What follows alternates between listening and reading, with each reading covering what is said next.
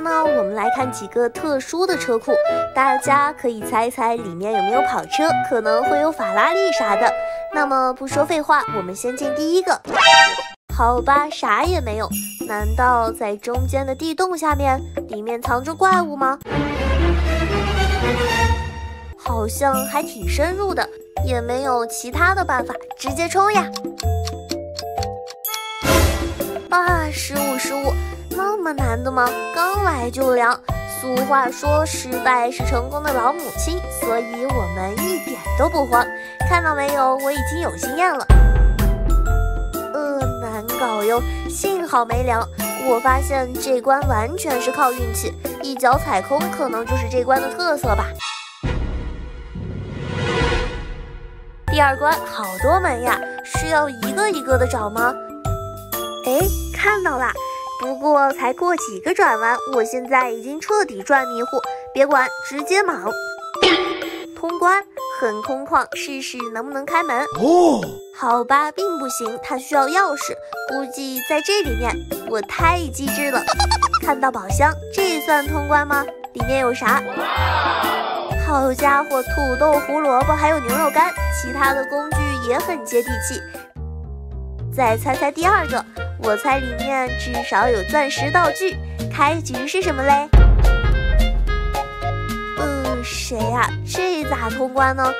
接着我想起一种可能性，果然之前是让我走阶梯，这次不让我走阶梯，有点意思哦。考验弹跳能力吗？试试岩浆。哦，这些岩浆的伤害不算太高，至少目前来看还没有我的恢复快。不管了，快点通过。可以安全到位，看到狭长的通道，大师我悟了，这一定是迷宫。看看正确的道路在哪里。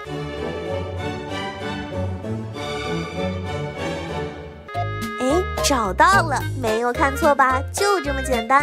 然后就找到一个奇奇怪怪的道具，看造型，难道是灭火的吗？可能和下一关有联系。看吧，我的预感还是挺准的。消失吧，岩浆只是喷2下，岩浆就消失。又是一个奇怪的道具，穿上以后就能过去吗？直接跳，居然没过去，难道是我打开方式不对？减轻负重，再来一次。成了，那么继续。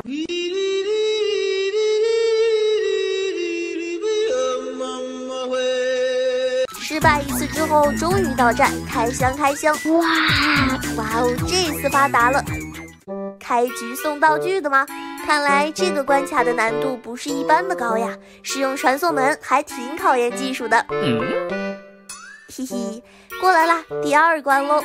你们发现了吗？这一系列的关卡基本都是高科技产品。到顶了，使用传送，完美！我挺好奇，为啥这关一直往上，跳下去再上去图啥？2000 years later。好吧，又来了吗？难道是我走错路？